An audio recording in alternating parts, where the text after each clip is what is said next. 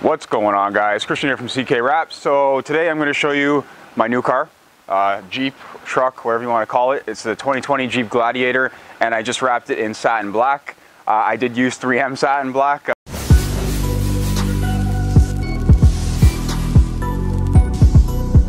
They hooked me up with a roll, and just to get things done, I wrapped it over like 2 days. Cheated a little bit. I'm going to give you a little tour of what this Jeep looks like. It's honestly the best thing I've ever bought in my life. I've had a ton of fun with it, and I took it off-roading yesterday. I'll put a little clip in there for you.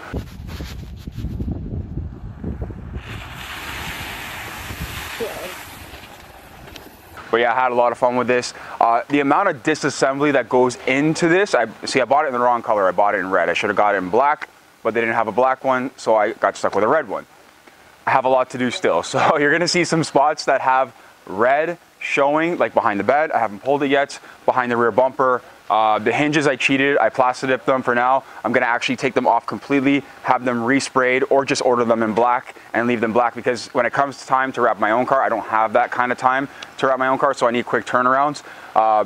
Again, if you were to actually quote a vehicle like this, the price would vary somewhere around, like, let's say if it was black and they were going to leave all the hinges, you know, we could probably get this in a bit lower, like $3,500 to $4,000. While if it was red and we're actually going to wrap all the hinges and bolts and behind the bed and everything else, like inside the doors in the frame, because the doors and the roof come off of this thing, and it's going to show red if the car is red, then we're looking at like $6,000, $7,000, $8,000 just for like a regular color change. Price goes up substantially just because of that extra work that you have to do. So unfortunately, I got stuck with the extra work on mine. I'm gonna wrap the frame and everything one time and behind the bed all in black, and then I'm gonna leave it just like that. So let's go have a walk around the car. I did have a couple of things that I've changed already. Like I changed the headlights out. It came with halogen bulbs, kind of terrible. I don't know why we're running halogen bulbs in 2019, but we are still. So I put some LEDs in there. I tinted up the side markers with Vivid Hex tint. Changed out the front grille.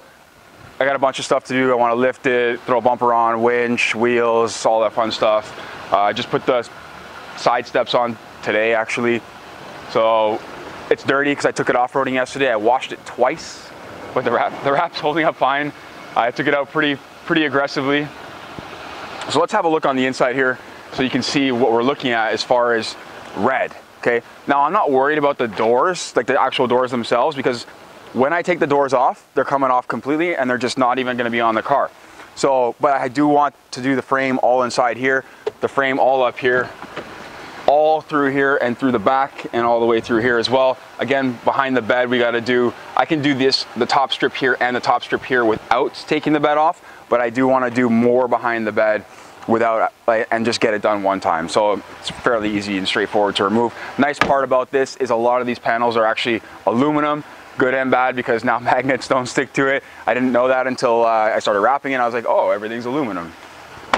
So I do have to do that. I've got a little embossing on my gas tank cover and on the hood, if you might have noticed. But again, nothing crazy, just threw it on there for the heck of it. At least that'll always be there when I go to wrap it every time. It shouldn't come off. Now, when I took this thing apart, I took the window off, I took the hood off, I took the front grill top piece with the wiper blades off. I took the wiper blades off. I took all the doors, handles, mirror, gas cap cover, fenders, lights. Only thing I didn't take off was the bumper, front and rear, because I didn't need to take the front one off. But it was a lot of disassembly, a lot of screws. Probably took me like most of the time just to actually get it apart and put back together. Is a ton of work. As you can see, luckily I have a tonneau cover, because inside here, it's a mess right now, it's all red. So luckily I can keep it covered. If they do make some kind of a bed liner, what I'll end up doing is I'll throw it in there and cover it all up, hopefully with black. Otherwise I might just get it sprayed with bed liner type of material. So took this handle off to wrap in there really nicely. All the lettering came off. Reverse camera is wrapped fully, came off too. Again, you can see a small strip down here just to show you what you're kind of looking at as far as coverage goes. When you want to actually wrap something like this, you got to get into some serious disassembly, and that's a lot of the labor right there. That's where a lot of the cost starts to go up. It's time spent, right? You can kind of walk around the other side, not too much different from the first side there. I did put an inlay down here for now.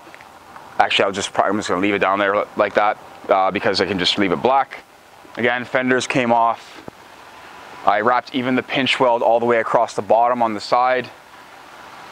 And I am behind into the bed, behind the bed area a little bit, just enough that I was pleased with it for the time being, because I couldn't bear to have it showing red on the side. I can see it like this right now, and I'm super OCD about it showing at the top there, but hey, not much you can do about it. Again, we're still looking at a ton of red all on the inside of the doors, right? I've got dog hair everywhere, and even this, I have this cover, it doesn't do anything. But yeah, so still a lot of work to do, guys. Again, I want to show you I'm pretty excited about this thing. I will do a video on wrapping these hinges just when I take one off. Again, I didn't have a lot of time. I wanted to get this thing knocked out and get it wrapped because I didn't have much time. And that's how I made use of my week last week. My 3M training kind of got a little bit messed up, and there's some communication error there. So I didn't end up going. I did get reimbursed, and yeah, they got hooked up with a roll of 3M as well. So we just made use of my time and wrapped this thing, and actually wrapped Sean's Infinity in Vivid Satin Black. I'll show you the actual, it's not quite done yet, so I'll show you the difference between the two when I actually finish his, and I'll show you the difference between Sheen and Vivid Satin Black and 3M Satin Black. I think that's pretty much it, guys. If you guys want to see some more videos, don't forget to hit the subscribe button, and that's about it. Thanks for watching. Take care.